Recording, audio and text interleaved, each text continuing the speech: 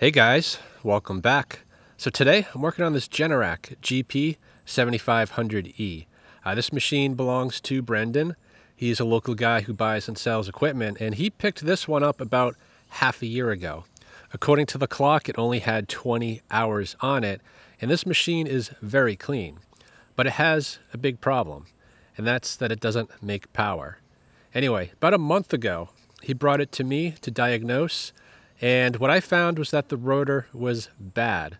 So he took it back. It's been sitting in the corner of his shop just waiting for a power head because I don't have one that'll fit that. Anyway, if you remember a few months back, actually the last GP7500 video I did, that one belonged to Jason, and that one also wasn't making power due to a bad rotor. So Jason was able to find a new power head. We got it installed, and then we found out the engine was complete trash. It is not rebuildable.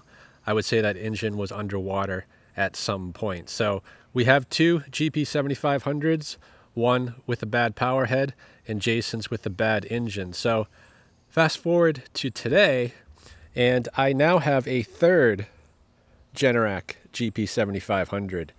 This one is pretty dirty. It would clean up, and it actually was given to the channel by Ken of Ken's Small Engine. This was a customer's machine. It started to run poorly, and Ken believes it is a bad camshaft, and that is a fairly common problem with some of these engines. So if that's the case, this engine can easily be repaired, and this thing will be 100%. But given that we have three GP7500s that don't work, I think the better approach here might be to use this one as a parts machine to save Brendan's machine as well as Jason's. So Jason's will be a separate video, but for today, I think we'll get Brendan's up and running. So let's get this one out of the car. We'll get it up on the lift. I just want to validate the diagnosis, and if the cam is in fact bad, we'll just harvest that power head and move it on over to this machine. So let me get you set up a little bit better and get going on this.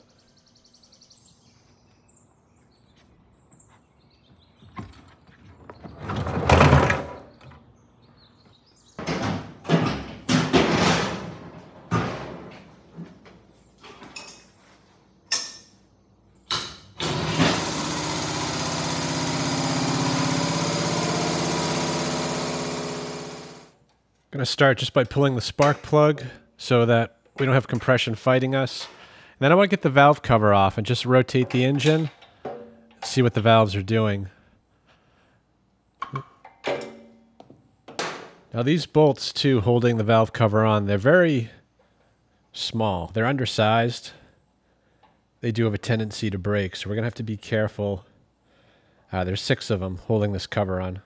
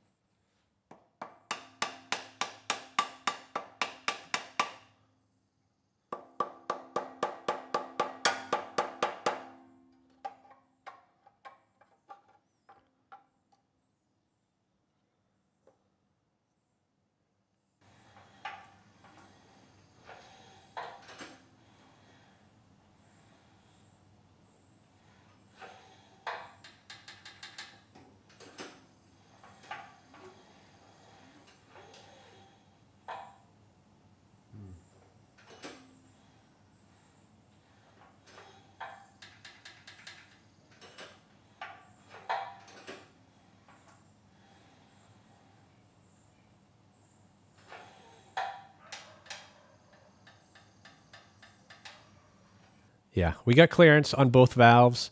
The intake's opening, I would say, a lot further than the exhaust. The exhaust is open right now, and it didn't really open that much, so I think we do need a camshaft here. Anyway, I'm just going to measure the valves when they're open versus closed. So right now the intake is closed, and the top of that spring is 27.2 millimeters. Let's rotate the engine till it's open and see how far it opens.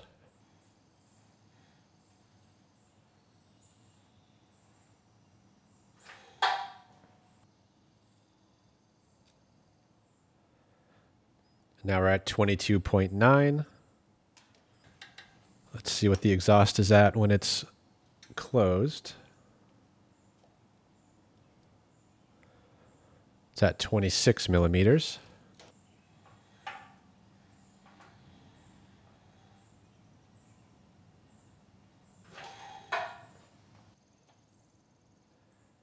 And it's open as far as it goes.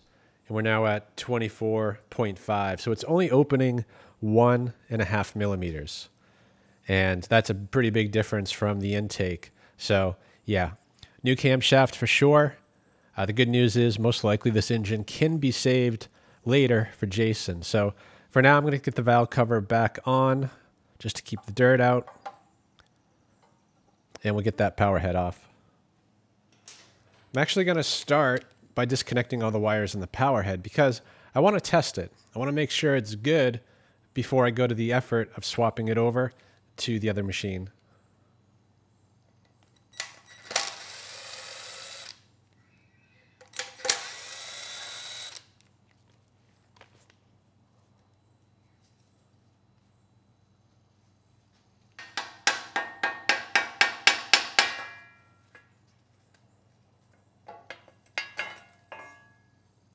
Well, that is an interesting setup. Let me turn the light on so you can see it a little better.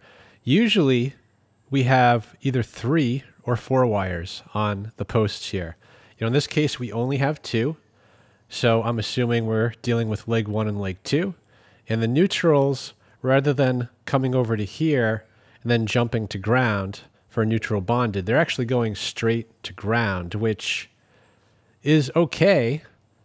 It's just a little odd. I have never seen it done like that.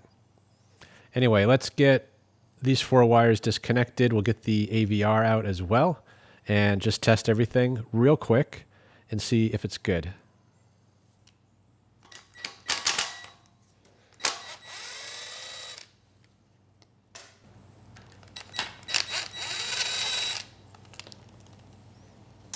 That was pretty loose. And so is that one. Not a good sign.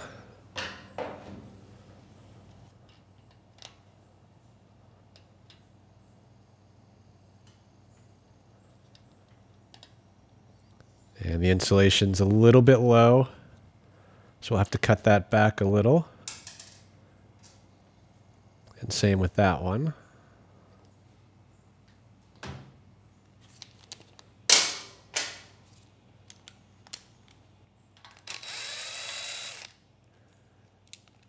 Yeah, everything is loose down here. So I'm wondering if those white wires where they were, if that was factory or someone for some reason made a modification down here. I mean, we are missing these posts on the end, which is also unusual.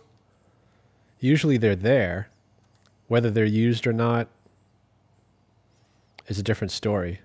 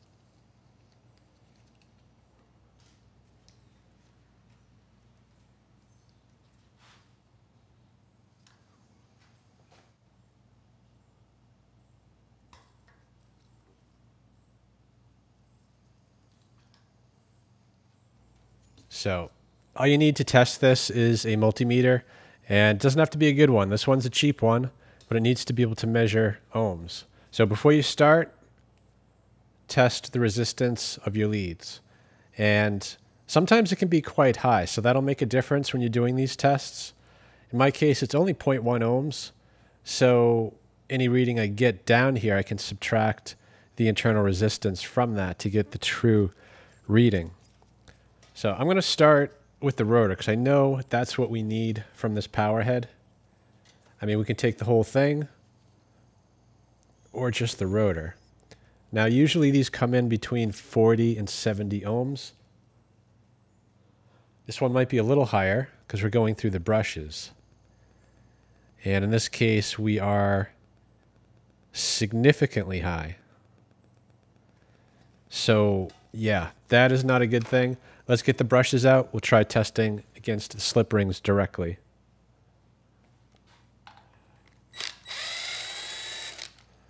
Brushes were also loose. And this has been sitting for a long time too. I can see the slip rings are pretty dirty. Some corrosion on them, so that might be the issue we're dealing with here, I hope.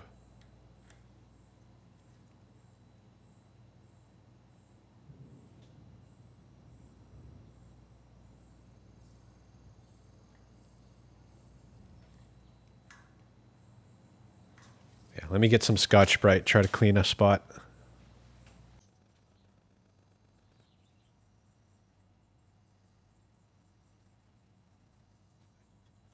It looks better. Let's see how it tests.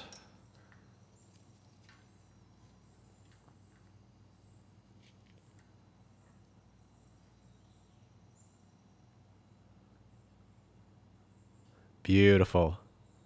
53 ohms. That's a nice healthy reading. Let's check it to ground. There should be no connection. And there's not. So the rotor is good.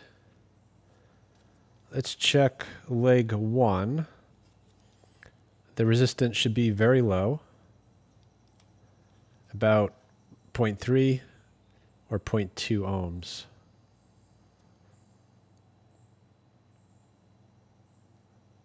And we're at 0.4, 0.3, so that is good. Check it to ground, no connection to ground, so that is also good. Let's check the other one. 0.3, 0.4, that is also good. And no connection to ground. So, yeah, this power head seems to be good.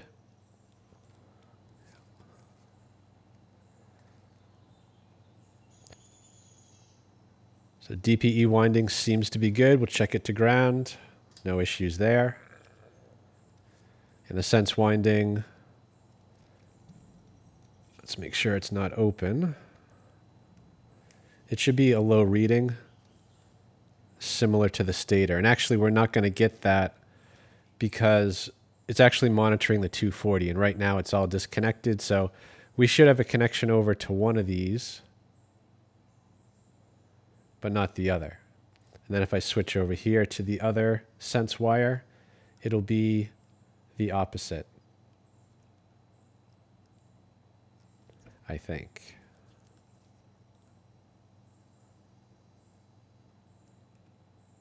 Yeah. Got a reading there, no connection to ground. So, yeah, I mean, we could test this a few other ways, but things are actually looking pretty good. And I know Ken said this was making power the last time it ran, which was about 4 or 5 years ago. So I just wanted to make sure that the corrosion hadn't have changed anything, and it seems like we're okay. So let's keep going here. In order to get the stator and rotor off, we need to get the exhaust out of the way because that's attached to the stator. And once that's removed, I think we'll be able to remove these bolts going around as well as the bolts holding the end housing onto the frame and get the stator uninstalled. And just a little side note here, that high resistance we saw on the slip rings due to the corrosion, you know, that's something that would most likely clean itself up once the engine starts rotating. It's just because this engine hasn't run in so long, we have corrosion and buildup on the slip rings, and that's why we couldn't get a good reading.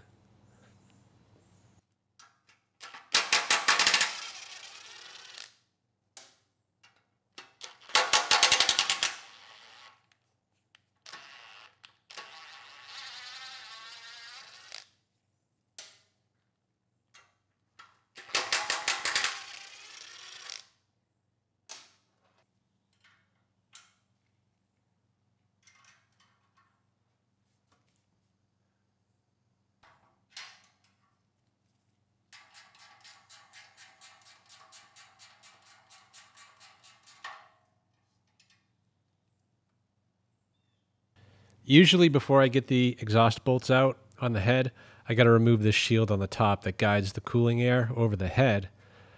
You know, that said, I think I have a good shot on this one, and potentially I can get the back one. So I'm going to try that without removing this shield.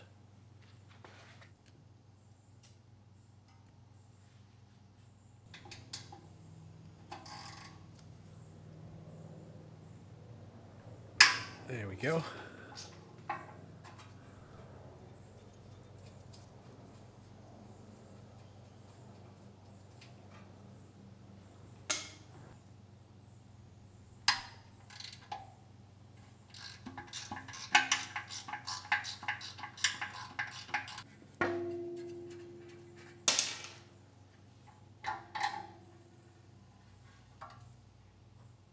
We'll disconnect this. This is just the lead, the negative, going over to the battery, which is dead.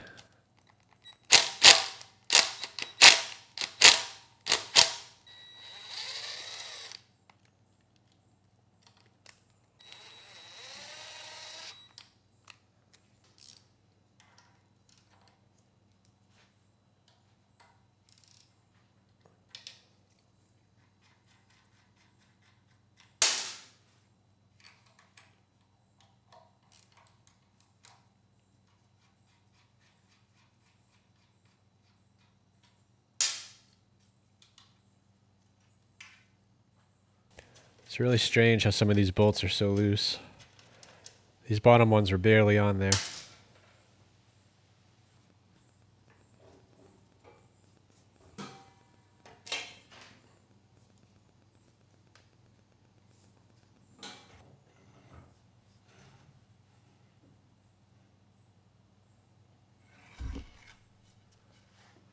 So we are pretty much ready to get the stator off. We have the wire harness disconnected, the exhaust is gone. We've kind of got the stator floating here and the engine supported by this piece of wood. So once we remove these 4 bolts, kind of sandwiching everything together, we're most likely going to need a puller to get this bearing out of the end housing. So I'm going to squirt a bit of PB Blaster in there. That might help a little, and lightly apply some force to get that ball bearing to unseat.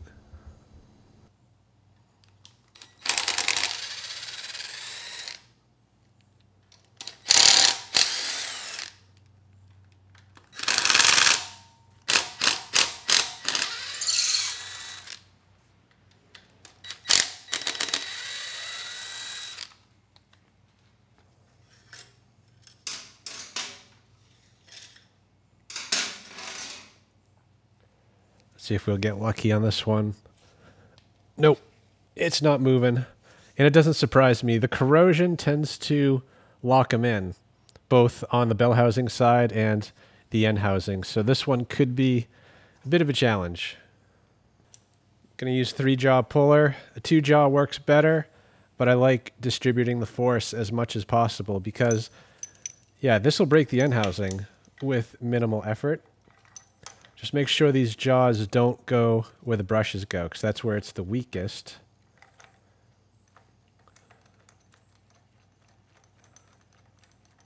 And you shouldn't have to apply much force. If you're applying too much force, you know, stop. Maybe hit the end of the puller with a hammer. With a mallet, you can kind of hit around the bell housing, just try to break things free. Otherwise, you're going to break the end housing.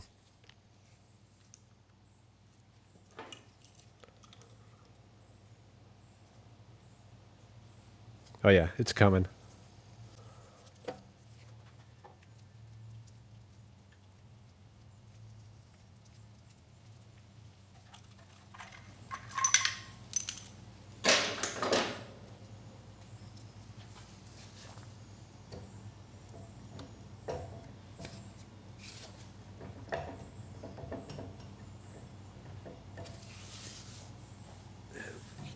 Feels like it's hung up.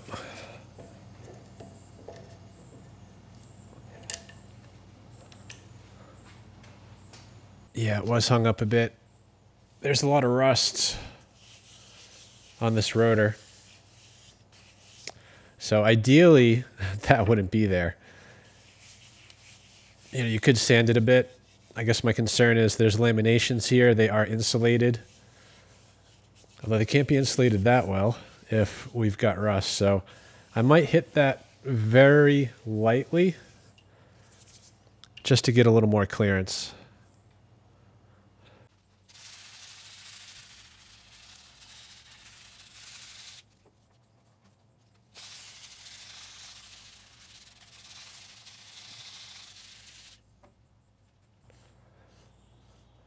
Now this generator too, it was not stored outdoors, but it was in a basement and it's quite humid. I'm sure it's just condensation forming on this rotor that caused the surface rust.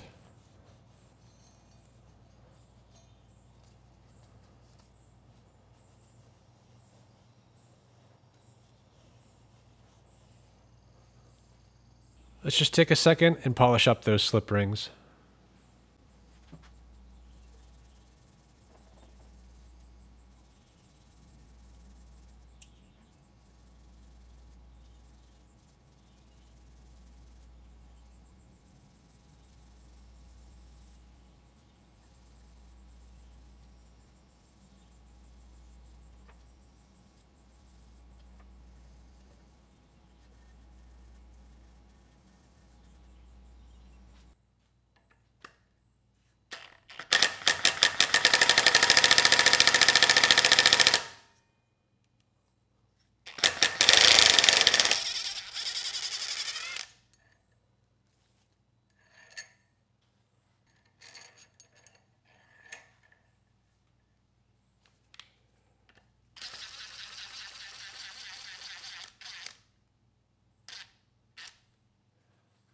Gonna do the easy thing here and hit this bolt. I didn't drive it all the way in. It is maybe 1/4 of an inch from seating. So if I hit it a few times without missing, the rotor should pop off the tapered shaft. Of course, you don't want to miss because, well, the rotor will be destroyed. So we'll give it a few hits. And if it works, it's going to save a bunch of time.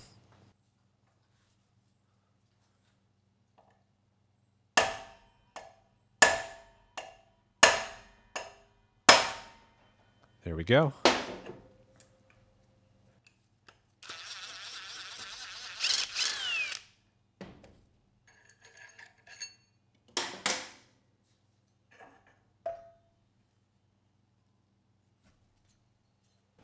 So we've got what we came for. We have a good GP7500 rotor.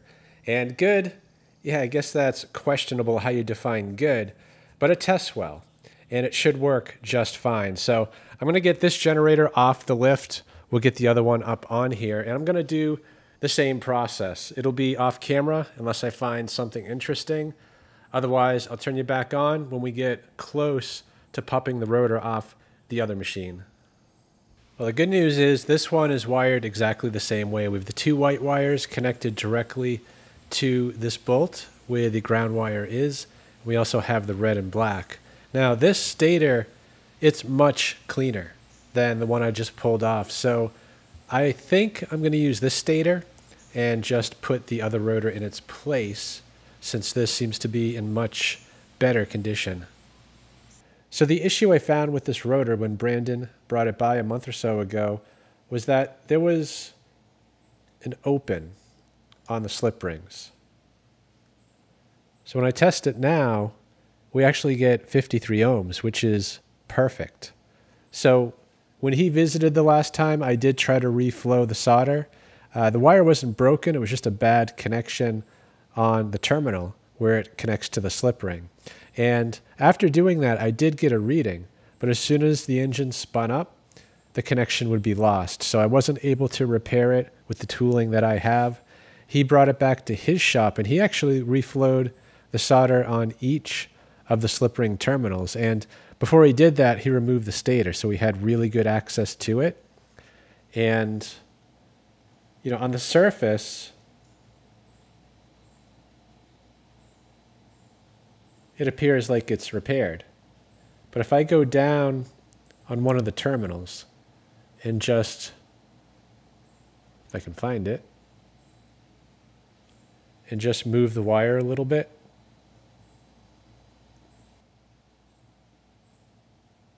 Oh. See, it started acting crazy. Let me move it again.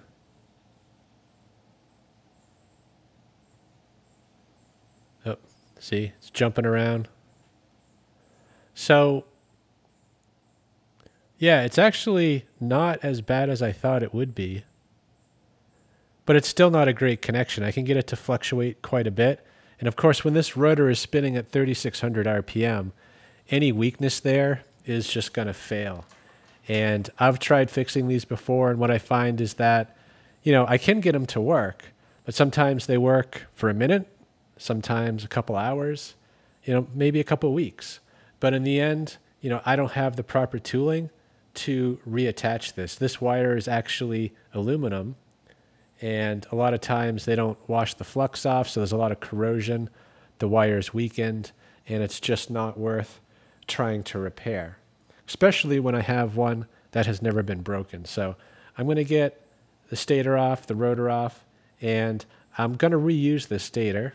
It seems to be fine. I did just test it real quick. I don't see any issues with it. So yeah, let's get these off and then put the good on. You can kind of see right there where he reflowed the solder, which that one's actually sticking. The one on the bottom is the one that's a little bit questionable. And I do see he dripped a little bit on the stator, which isn't a good thing.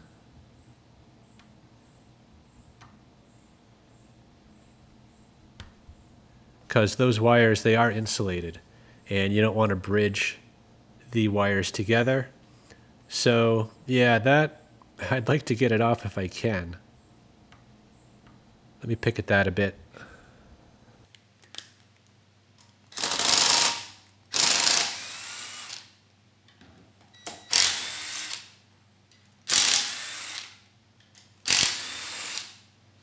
This one's gonna fall right off.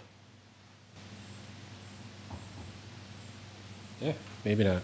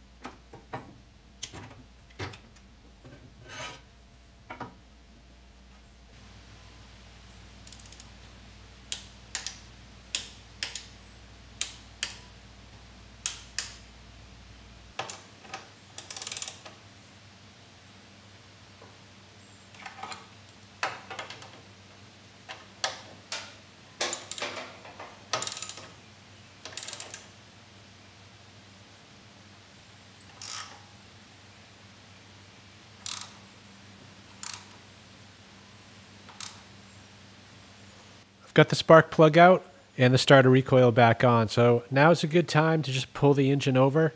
Without the spark plug, there should be no compression fighting me. And what I want to do is just make sure the rotor rotates without binding. There should be no scraping, no binding. And if there is, something's wrong. You know, take the stator off, put it back on, and try it again.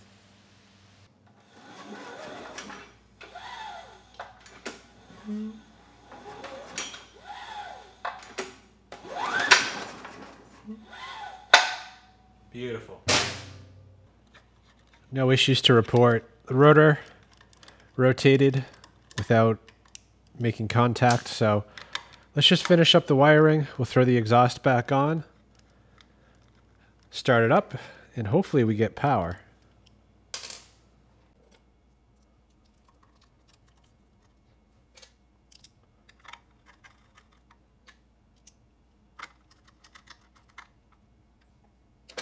Looks like these terminals are fine. The insulation isn't coming down too far. So we're just going to wire it up the same, but in reverse. So the two live wires go down on the terminal here. The neutrals and the ground go up to that bolt.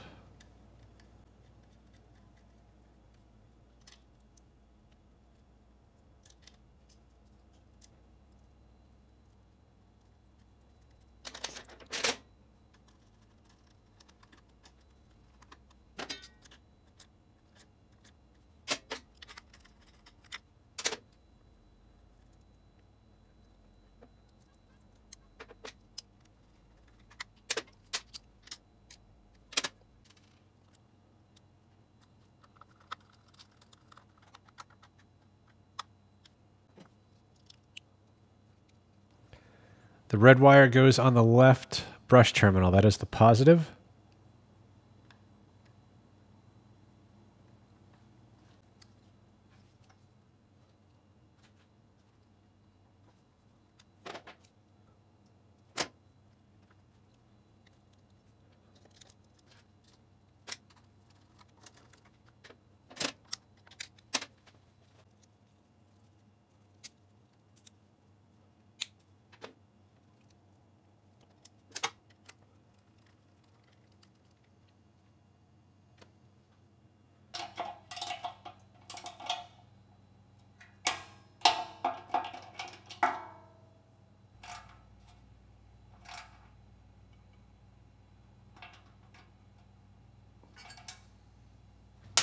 Well, since we're here, let's just take a quick look at these valves. I want to see or measure how far they open. On the other engine, it was 1.5 millimeters on the exhaust, and I think the intake was about 5 millimeters.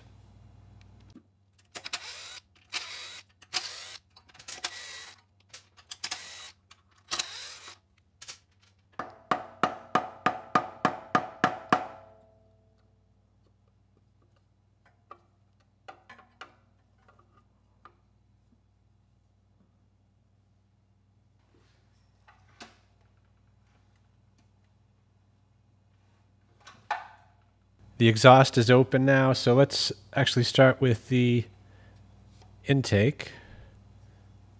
And closed, the height is 24.6.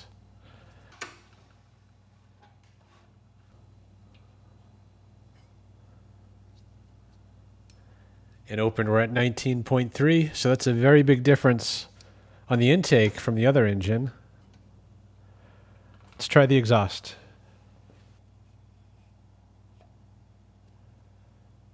The valve closed, the exhaust is 26 millimeters tall.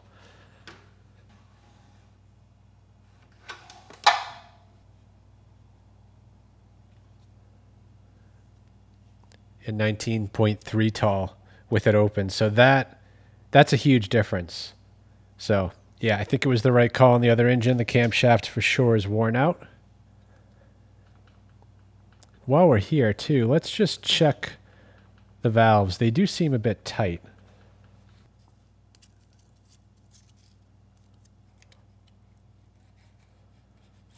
Three thousandths fits. A 4 does. Has a bunch of drag though, so I'd say it's probably closer to 3 than 4. A little tight, but actually not too bad. Let's check the exhaust.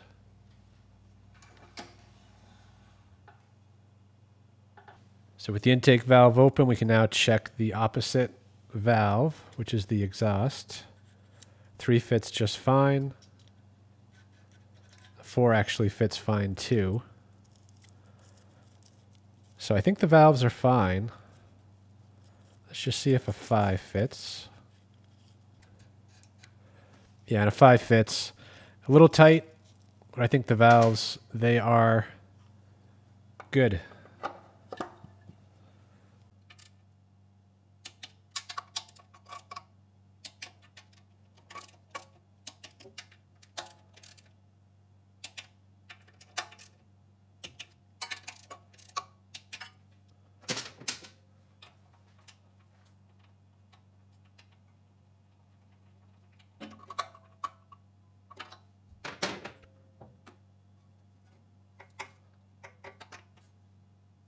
Let's just double check the oil.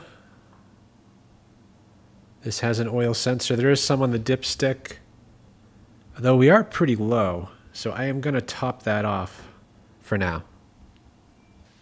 All right, it's the moment of truth. I've got a light plugged in and turned on, and I've also got the kilowatt. So the plan is to just start it long enough to validate that we have power. We'll double check the voltage and the hertz, and if everything looks good, then we'll put the end cover on and bring it outside.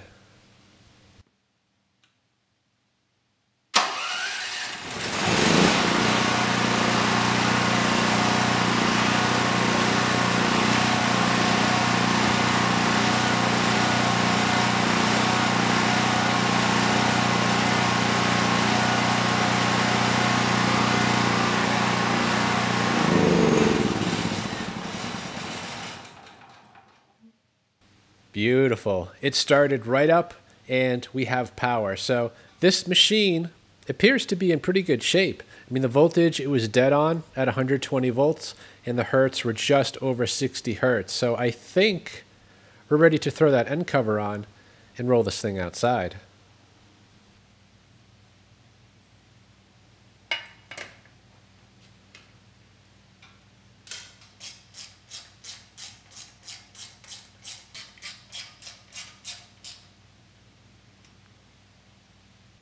Actually, slight change of plan.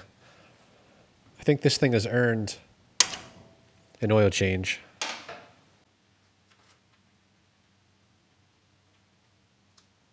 It's pretty clean, actually.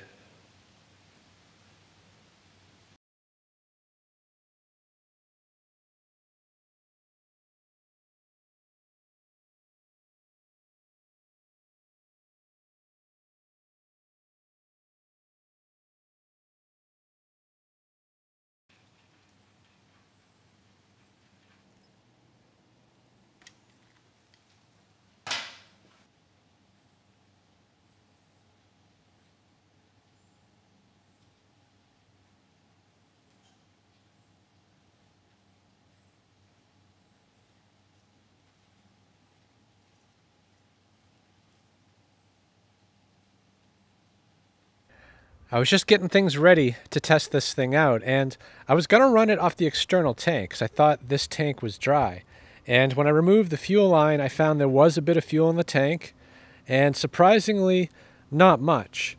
But what came out kind of looks like fruit punch, and even worse, if I tilt it, you can see on the bottom there is water. So I'm just going to pull the drain bolt real quick on that carb, make sure there's no water in there.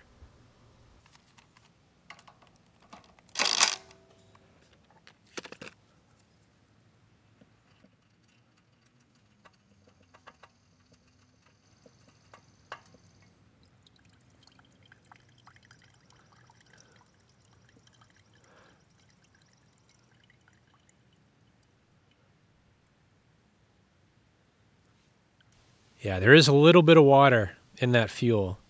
Not a ton, but it doesn't take much. You know, if water gets in the carb bowl, it can't pull it up through the main jet and the engine won't run. So yeah, I'm actually surprised it ran at all given the color of this fuel and the fruit punch that came out of the tank. Anyway, we'll get the external tank hooked up now that everything is drained and give this thing a try.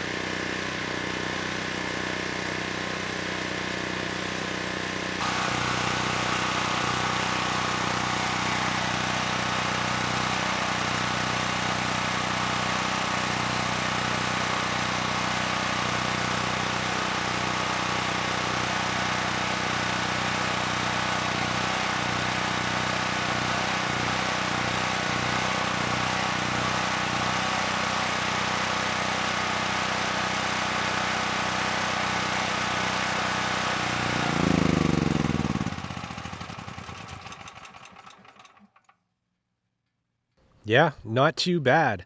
It was a little bit hard to start, but that was user error. I had the choke backwards in my mind, so once I figured that out, the engine started right up and had no issues. You know, we started at about 122 volts, 60.5 hertz, which was too low, and about 5% total harmonic distortion. So I brought the no-load speed up closer to 61.5 hertz, and then put a 3,000 watt load on this machine.